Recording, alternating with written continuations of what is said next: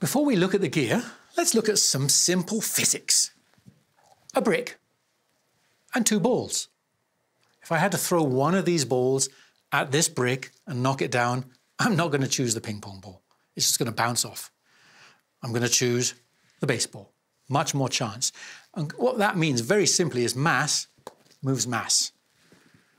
That's something you should take into account when you fish streamers.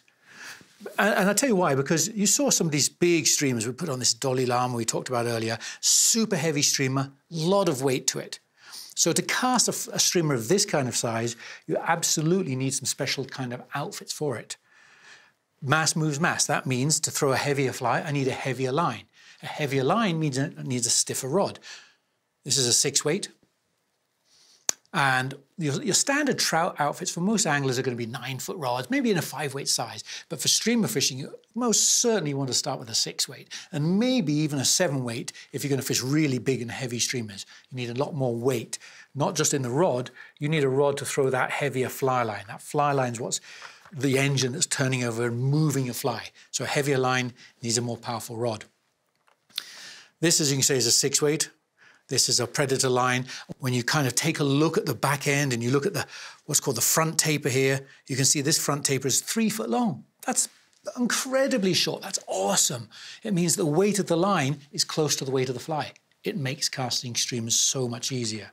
And whilst we're talking about lines, the other thing you can definitely do when you get into streamer fishing is you get a sink tip line. And this is a sink tip line. This is 6F/S6.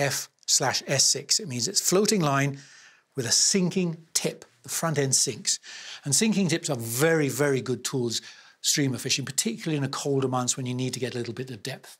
So as you get into streamer fishing, you probably want to get yourself into a streamer tip. Either way, you definitely want to get yourself a fly line that's got a bit more weight and a shorter front taper. And whilst on the topic of moving weight, that also applies to your leader. A lot of people forget about the leader. And when you're fishing streamers, mass moves mass, you want a leader that's really short. This is 6 foot long.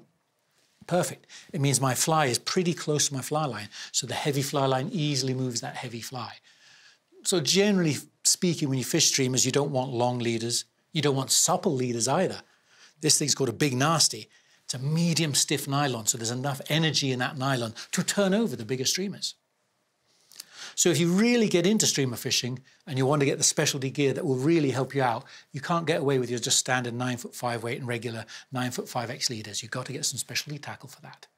And once you've got that tackle, well, you've got to rig it up. So in our next chapter, let's look at a few streamer rigs that I like to use on the water.